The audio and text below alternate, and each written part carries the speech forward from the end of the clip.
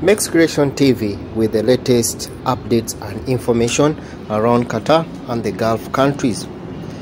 The Ministry of Commerce and Industry has announced a reduction of prices for hundreds of goods during Ramadan. Prices of more than 800 commodities have been reduced in coordination with major outlets in Qatar, starting from Wednesday, March 23rd until the holy month of Ramadan.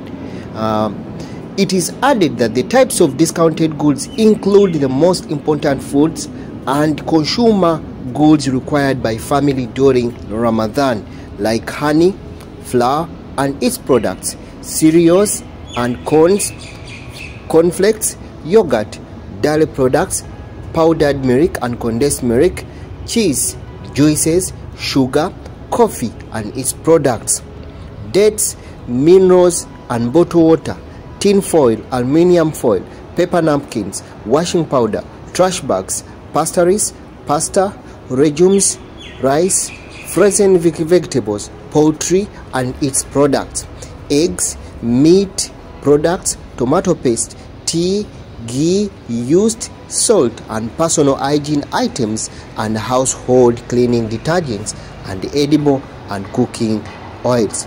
Thank you so much for coming back to this channel for always the updates. Remember to consider subscribing and supporting this channel. By the way, don't forget to click the notification bell. It will be the only way that will be updated when I upload a new video. Thank you so much. See you again in the next video or next update. It's Mex from the Mex Creation TV.